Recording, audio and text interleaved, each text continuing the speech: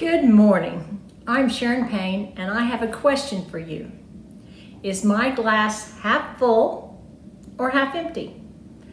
Just so you know, my favorite drink is Diet Dr. Pepper, and yes, I can always refill the glass. But today, I would like for you to think about how your perspective makes all the difference in everyday life. My grandmother was born in 1900, and these are some of the events that took place during her lifetime. 1914, World War I began. 1918, there was the Spanish flu epidemic. 1929, the Great Depression began. 1939, World War II began, and the U.S. entered the war in 1941. In 1952, we had the Korean War. Also during the 1950s, polio was the scare of the time. People were quarantined and a vaccine wasn't introduced until 1955. And now if you give the children the vaccine, it's almost non-existent in the US.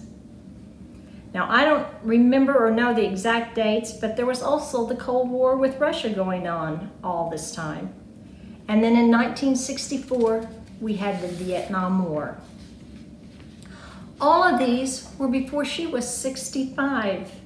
And yes, I'm older than 65. My grandmother lived until she was 94, a full life, and look at all she endured. When we look at what we are facing today, we need to think of the glass. Is it half empty or half full? We need to make choices, and we need to remember that God is always there for us. I don't remember my grandmother ever complaining about all that she went through. You've heard the saying, remember the good old days? So, in looking at this, I was reminded of Isaiah 41:10, which says, "So do not fear, for I am with you. Do not be dismayed, for I am your God. I will strengthen you and help you. I will uphold you with my righteous right hand."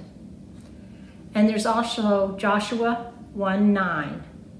"Have I not commanded you? Be strong and courageous. Do not be afraid. Do not be discouraged. For the Lord your God will be with you wherever you go." Perspective is an amazing art. Try and keep things in perspective during this time. Be smart. Help each other out, and we will get through all of this. In the history of the world, there has never been a storm that lasted. And as our grandmothers used to say, this too shall pass. Let's pray. Our Father, we are so thankful for all that you do for us, and we are so thankful that you are there for us and you are helping us through this time. We need to remember that you are our strength. You know what's going on. You have a plan. Be with us in everything we do and say. In your name we pray. Amen. God bless you. Have a great week.